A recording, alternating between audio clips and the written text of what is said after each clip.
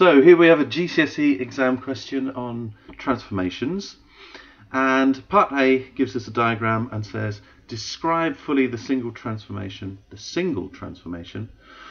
so just one, that maps shape A onto shape B. And part B takes that same shape but positions it down here and says translate that shape by the vector -5, 6. Now before we have a look at the examiner's remarks, I'm just going to label up A and B. So it's very important that you understand how to do this. Make sure that you're finding the corresponding point. So in other words, if this is A, B, C, D and E, let's make that B a little clearer. Okay, then we need to have a look at that shape and see, well, the corresponding point must be here. And if we've labelled this correctly as A prime, we should be able to figure out what's happened to A to get it to A prime, and B to B prime, and so on around the object. One of the first clues, in fact, about what kind of transformation this is noting that A prime, B prime, C prime, D prime and E prime, that's going in an anti-clockwise direction, exactly the same as we have here when we labelled up the object. So the image and the object are what we're looking at here. Anyway, let's have a look, before we go ahead and answer this question, let's have a look at the examiner's remarks. Okay, so they say many students showed a poor understanding of transformations in both parts of this question. Very few, in fact, understood and correctly applied the term translation in part A. So this is, in fact, a translation.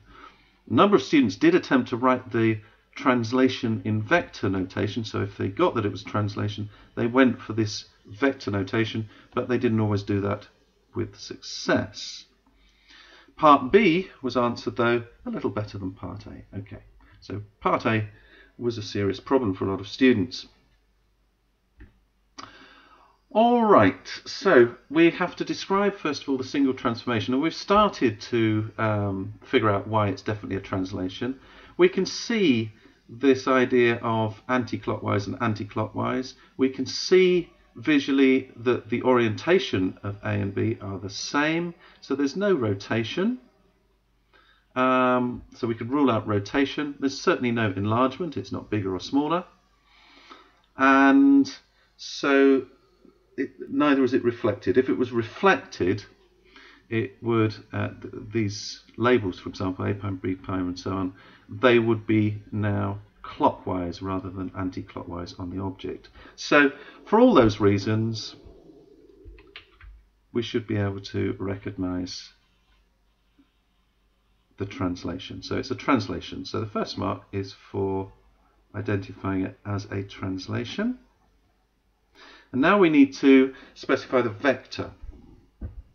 Well, if we draw, let's use a different color. If we draw a line going horizontally and then vertically from A to A prime here, that should give us the vector for all of the points, in fact the whole shape. So let's go ahead and do that. So if we draw from A horizontally until we get above A prime, like that, and then down to A prime, and then we simply need to count.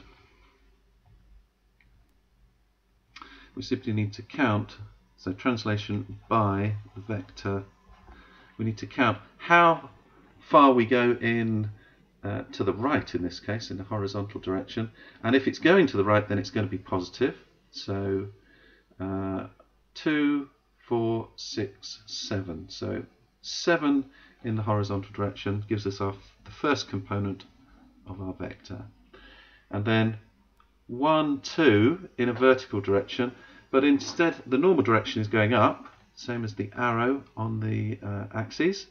So because this is going against the arrow, so going down, then we're going to say this is 2, but in the negative direction, so -2. Okay, so that completes part A, but just before we finish part A, let's just check in case we've counted it incorrectly. So I'm going to draw one more, draw some more lines going from, let's choose a nice easy one, going from D to D prime, so that won't interfere with the object. So it's worth a quick check just to make sure we've done this right. So let's have a look. So yes, that again goes 7 horizontally and 2 vertically going down, definitely going down, so in the negative direction, so this must be correct.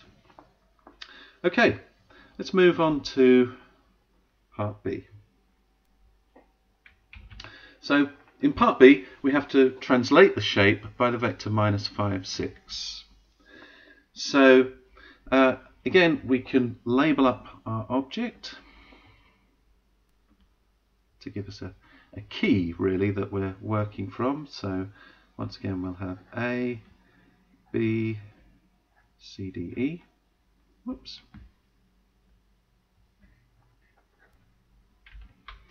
C, D, and E.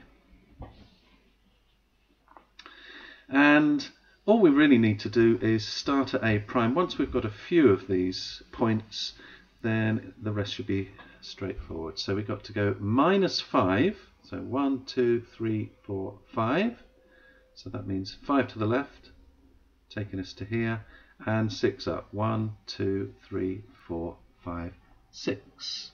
So A prime should be up here. But because that's quite a difficult thing to count and easy to make a mistake, I'm going to continue with all the others. So B, 1, 2, 3, 4, 5 in the negative direction, and 1, 2, 3, 4, 5, 6. So we've now got B, there we go. C, 1, 2, 3, 4, 5, and 6 takes us to here. C prime. D, so we're going to go 6 again, sorry, -5, 1, 2, 3, 4, 5, and 6 vertically, so that will take us to here, D prime, and E, so 3, 4, 5, and 3, 6 takes us to E. So now we can join these together.